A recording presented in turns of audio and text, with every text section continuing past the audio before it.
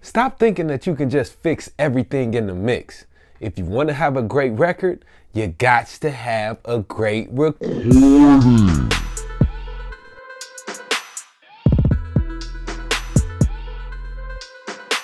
What up, yo?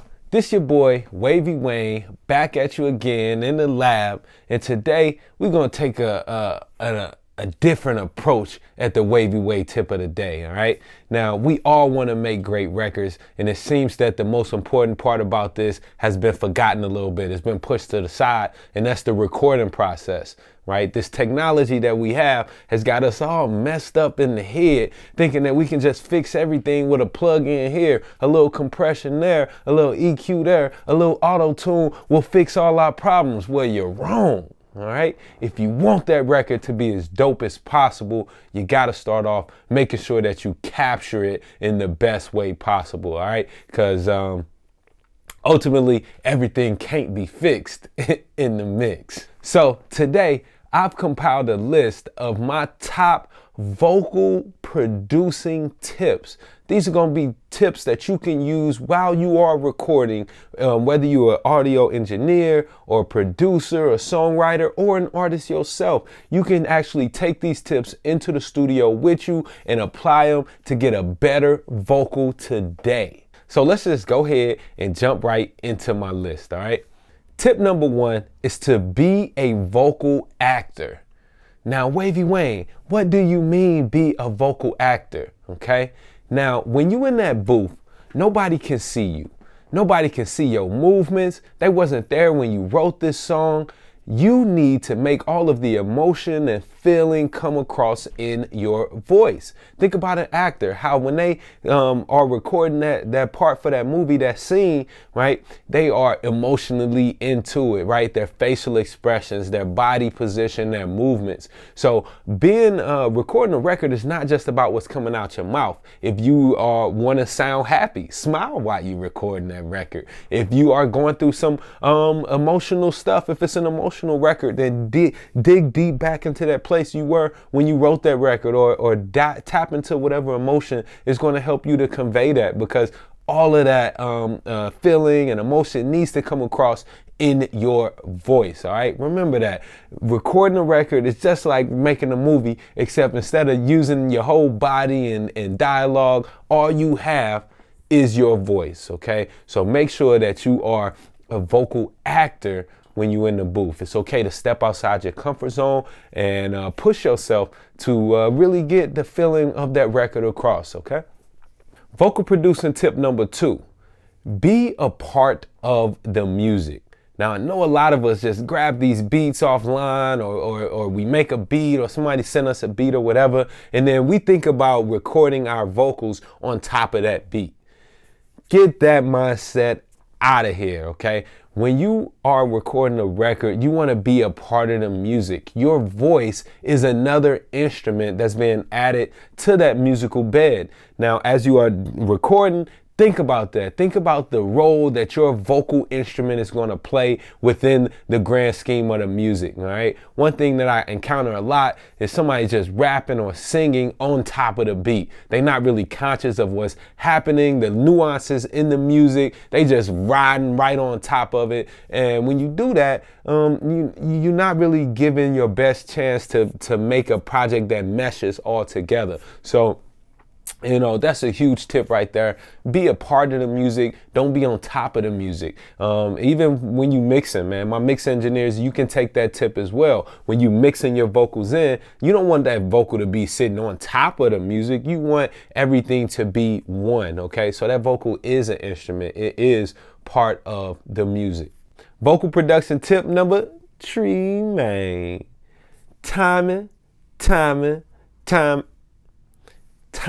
Timing is everything, all right? Timing is going to make the world of a difference, all right?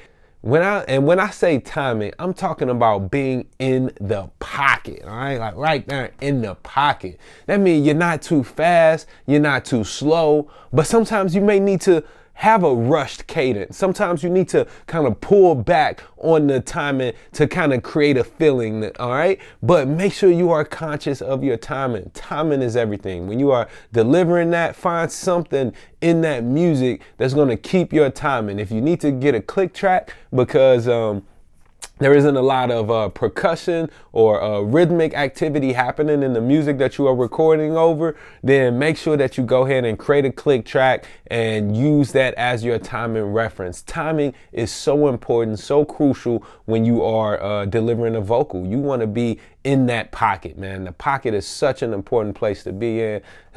Stay in the pocket, please. Vocal production tip number 4 is going to be overpronounce your words, overpronounce your lyrics, especially if you're doing R&B music and pop music. It may seem a little extra, right? It may feel a little uncomfortable to really overpronounce all of these syllables in the words, right? But especially with rap, if you got a fast rap cadence, overpronouncing all the words will make it sound even better. If you slur those words together on a fast cadence, it's going to sound sloppy. It's not going to sound as fast as it really is, all right? So by just making sure your pronunciation is correct, and I ain't talking about you got to be proper, but just making sure that you know, whatever the feeling of the song is, if it is a pop record, then make sure your pronunciation is proper. If it is, if that's the market you're going for, then, you know, you may need to pronounce certain words a little bit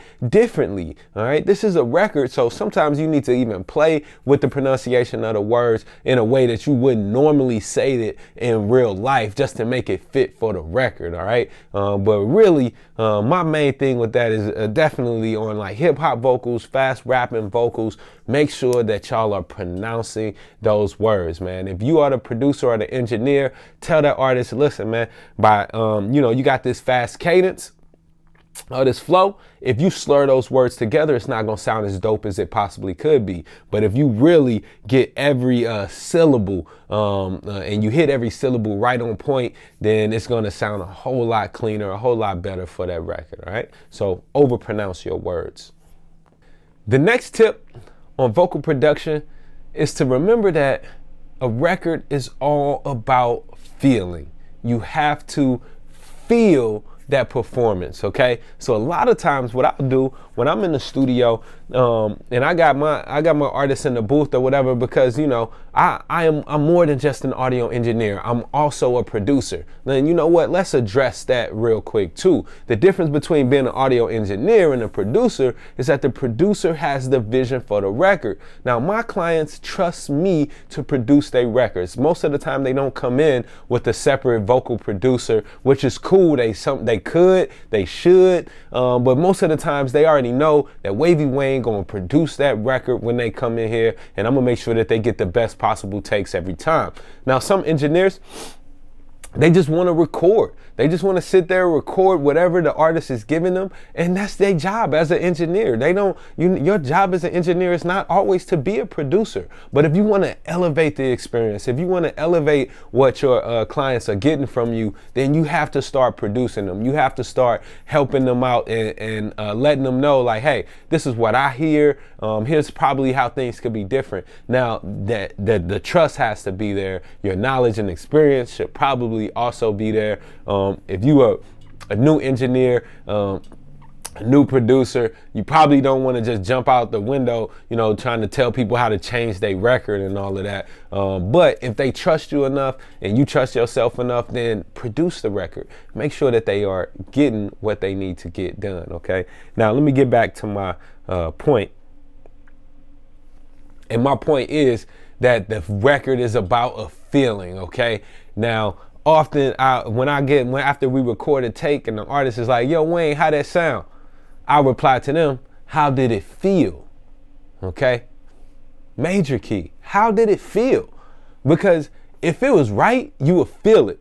We don't really gotta listen back to it all the time, because I'm not necessarily checking for perfection and pitch and lyric and timing, right? Because we can go back and fix those spots that need that correction. It's still in the recording, right? We can go back and punch in or do whatever. But as a whole take, how did it feel? Were you emotionally involved in that take? Were you giving it your all? Was you thinking about each line and what it means as you delivered it? How did it feel? And if it felt right, then it is right. And then if we need to, we can go back and do whatever corrections or small tweaks that we need to, but make sure the feeling is there, right? Because we can fix a lot of stuff. I can fix pitch, I can fix timing, but I cannot fix feeling. This next tip is going to be exclusively for my engineers and my producers, okay? Make sure that you adjust your equipment for the needs of your artist. If you get in there and your artist is too loud, don't tell them to be quiet, right? Unless that's the need for the record. But if the record needs them to be loud and they just clip it, adjust your preamp, right? Adjust that, move the microphone back, do whatever you need to do to get the signal clean and still allow the artist to be as expressive as they need to be. If they're too quiet, turn your gain up, right? Again, these are choices that you need to make as a producer, whether you need to tell the artist to change or if you need to change. And most of the time, it's going to be you as the engineer who needs to make adjustments to your gear and not change the way that the artist is performing. And another vocal producing tip is going to be to make sure that when you are doubling up parts of the song, that the doubles are clean. Man, nothing ruins a record faster than some sloppy doubles, okay? So if you got to do those doubles over 50, 100 times, if the whole point of it is to sound like it's in unison, make sure that it sounds like it in unison, okay? If you probably need to play back the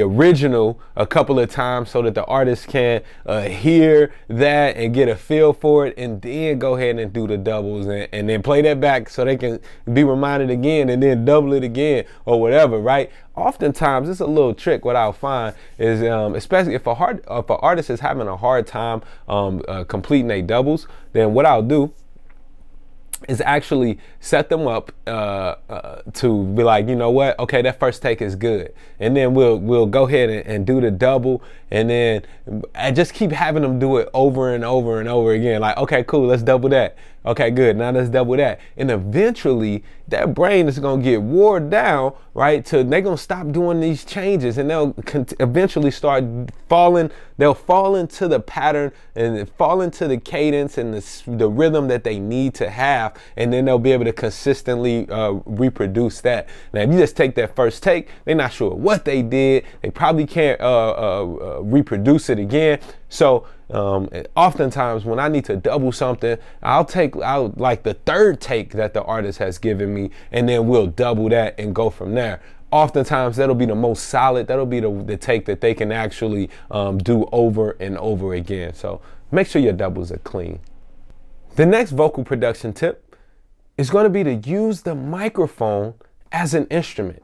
Now, if you ever watch videos of great musicians in the studio, you will see them actually playing with the microphone, right? Remember, the proximity to the microphone changes its what do you call it? It changes its pickup. It changes the way that microphone captures the audio. So by you being closer to the microphone, you know, we get that proximity effect, and then, you know, the low frequencies are enhanced there, right? When we further away from the microphone, things seem to sound quieter, right? Because there's space in between, there is more air or whatever, you know. So there's a whole bunch of ways that the artist can play with the microphone. So this one is specifically for the artists out there, and for even the engineers. You need to coach your artists and teach them about this stuff. As an engineer, often you're going to be teaching your artists how to record. What's the best ways to get the perfect take?